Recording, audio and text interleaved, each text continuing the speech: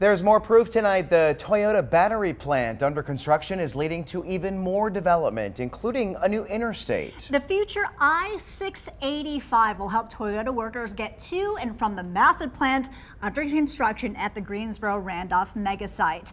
WFMY News 2's Hannah Jeffrey shows us what's coming. Officials unveiled signage for future Interstate 685.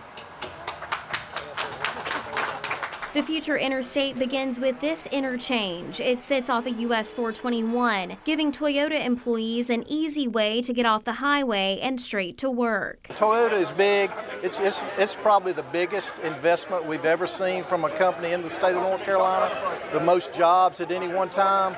But this is just a drop in the bucket to what I-685 can bring to the whole Carolina core region. NCDOT says the opening aligns with Toyota's plans to start battery production by 2025. It says the interstate also improves access for semiconductor company Wolfspeed. And we want people to be able to get to their job site and get back home safely and efficiently. It's important that we deliver the transportation infrastructure so we can all do that. Dan DeVries lives close to the Greensboro-Randolph Megasite. He's watching the multi-billion-dollar investment come up. He supports the new interstate because it will reduce traffic outside of his home. This is so congested right now, you can watch the traffic going in and out of here, but yeah, if they can approach it from the other side, that's going to be a lot better. DeVries earns a living as a truck driver, but he's gained a side hustle because of Toyota plant construction. And so does his daughter. His front yard is now a popular lunch spot. He rents out space to a food truck while his daughter serves up a tasty beverage. 15-20 minutes is what it takes to get some real food around here. So yeah, they're very thankful. They seem very happy with the deals. They're very happy with the food, and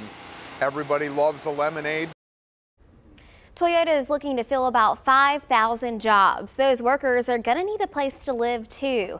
That's why some housing developments are popping up near the Megasite, like Rogers Farm. They tell me out of 42 home sites, about 25% are Toyota homeowners.